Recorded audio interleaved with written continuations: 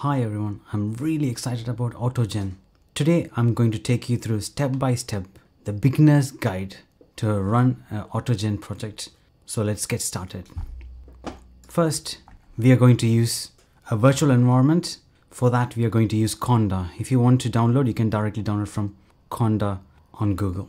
So type Conda create -n AutoGen Python 3.11.0.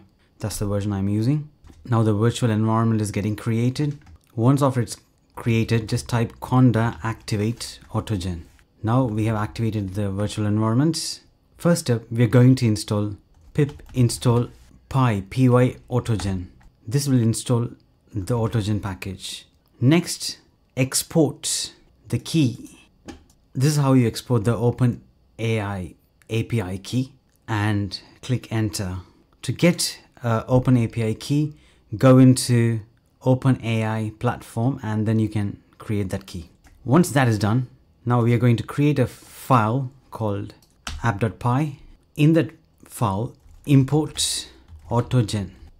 Next, create an assistant equals AutoGen assistant agent. Give a name to the agent. Let's say assistant. Next, create a user proxy. AutoGen dot user proxy agent. We're giving a name to that user proxy. Now we are creating another one variable inside user proxy agent, which is code execution config. The reason why we created this because we want to set in which folder we want to save the programs. So I'm giving work directory and I'm just creating a folder called coding. That's it. The initial setup is done. Now you can initiate a chat. So to initiate a chat, type in user underscore proxy dot initiate underscore chat, then give the assistant's name, and then you can give a message. Message equals create a snake game and save it in a file. That's it. Everything is done. So it's just literally importing AutoGen, creating assistant, create user proxy, and initiating the chat. Now we are going to run python app.py. Now this is creating a snake game and it is saving it in a file.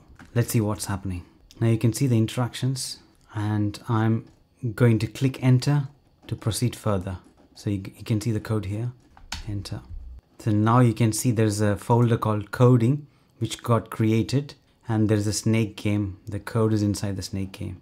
So this code is iterating itself to check if there are any errors and it will automatically fix those errors and give us the code.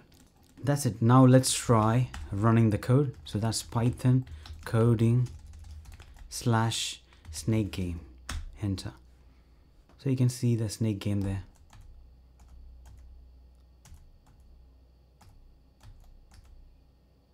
Yeah, as simple as that.